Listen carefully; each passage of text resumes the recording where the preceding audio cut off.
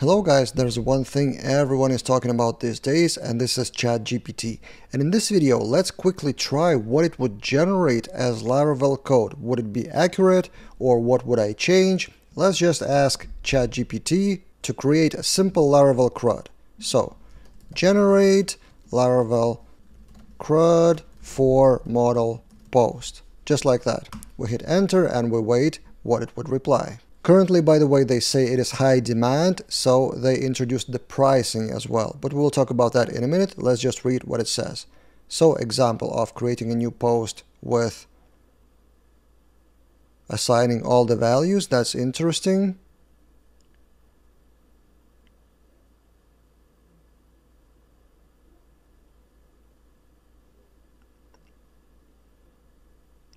Okay, so it doesn't generate any controller specifically, just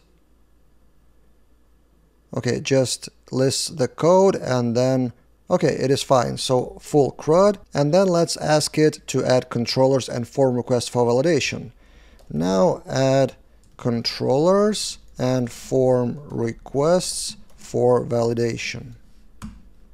Would it understand that it needs to add that to the previous code?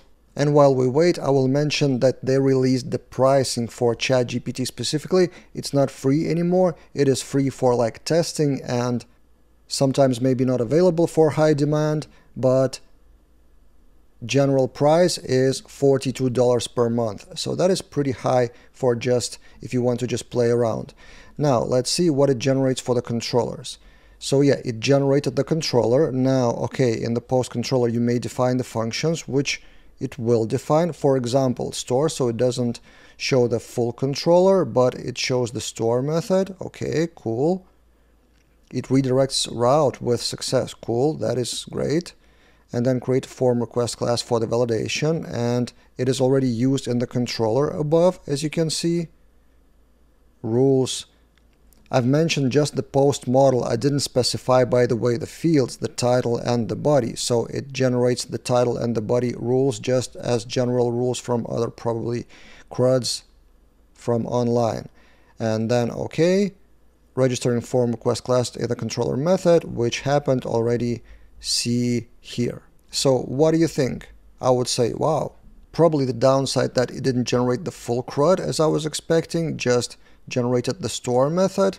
And also what I would change is not assign every field, but instead do request validated. So that could be shortened, but it works. It's a working example. Also, my personal preference is to have store post request and update post request, separate form request classes. Sometimes the validation rules are the same, but not all the times. But that's also my personal preference. What else? If we scroll down, make request, that's all cool. I guess that's it. From the code that it did generate, I don't have anything to add. It's all good. Great. It didn't generate the routes. It didn't generate the resources views, although I didn't ask, to be honest. But generally, my first kind of impression or conclusion, you would say, it does do a great job if instructed properly. Online, in other people's examples, and in my own testing, I've seen various rates of accuracy. Sometimes it uses a bit older code, not from the latest Laravel version. Sometimes it generates different results based on different day. So you may see totally different results from someone else's, trying on the same phrase basically. So it's all a bit unstable and unpredictable, but if you know what you're doing, you can use